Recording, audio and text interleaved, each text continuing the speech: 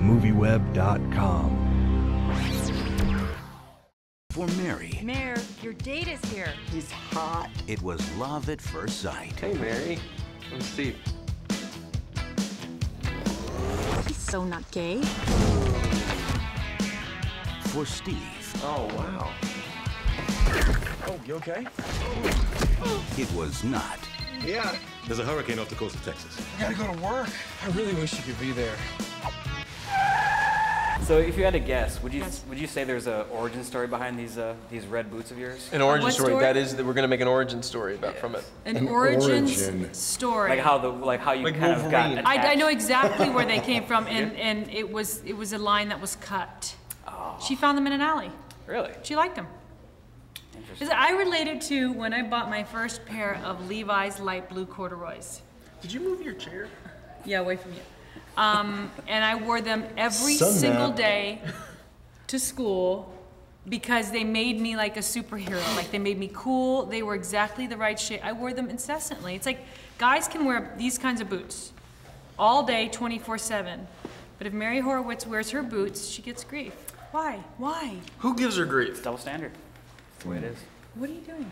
I don't know. I feel like I'm off plane. You are off plane. They switched. We are on plane. You're off plane. No, look Can at you guys that. talk about like the mentality you had to go through to play the reporter? Can't you see it? I wish I could, but I'm off plane. He's completely distracted. Scooch over. Okay, you start as he gets on plane. You can start. talking about. Well, Red Boot Yes. was an original member of X-Men, and I just totally lifted Oh, up it's from so much Bradley better. Cooper. Are you on plane? Yeah. Whew, that was weird. We have plane. Okay, Is it sorry still about about the that. boots? No, but like just the mentality to play this reporter, this kind of grizzled reporter. Oh, grizzled. I like that. Wow. Grizzled. Yeah. I, just resorted to a lot of, television caricature. But go right up to the precipice of cartoonish, but then just skosh it back. Nice. Just joystick it back from cartoon.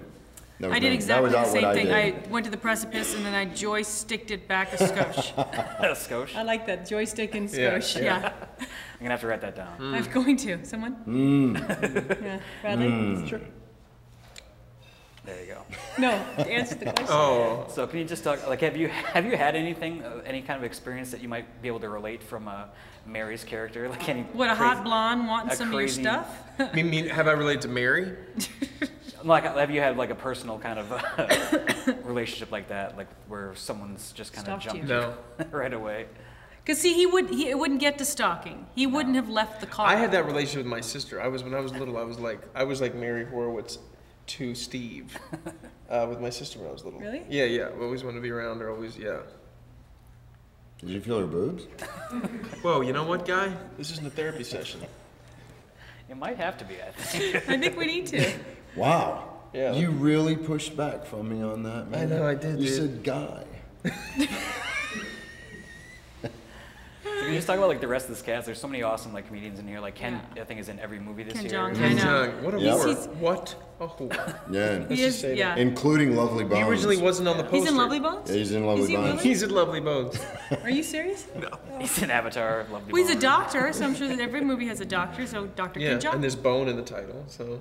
We did MC Gainey's in the movie. Yes. Your little MC Gaines. Katie Mixie, Katie Mixon, DJ Keith Qualls, David. Lunel. Lunel. Keith David. I know. I remember the little letter I had to write to him to talk him into this film. I told him how handsome he was. Oh, really? Keith David? Yeah, I did. Really? I wrote said him a how letter? handsome. Oh, he's What we handsome. have here is a crusader. It's from Platoon. It's not in our film. I can't believe you actually wrote a letter. I did. Give I her wrote a letter letters. and told him how handsome he was, but I had to beg him to do it. So there was a lot of, I guess you would call it pleading. The ones who never fit in She sees things that other people don't. And she doesn't pretend to be somebody that she's not. are the ones who really stand out. Mary, they'll never change. For anybody. But he'll need to figure it out before it's too late. Sandra Bullock. What? Did somebody fall in the mine? All about Steve. A love song